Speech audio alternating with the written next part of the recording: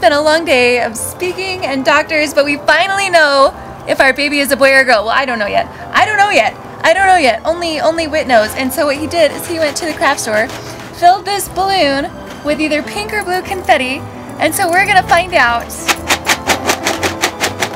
what it is. So here we go. If I can pop it.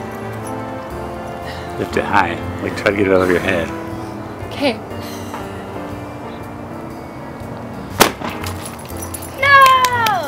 Oh, yay! Hey, there's...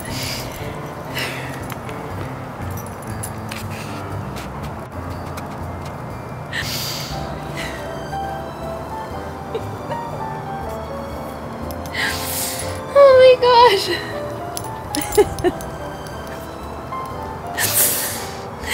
There's a needle somewhere on me.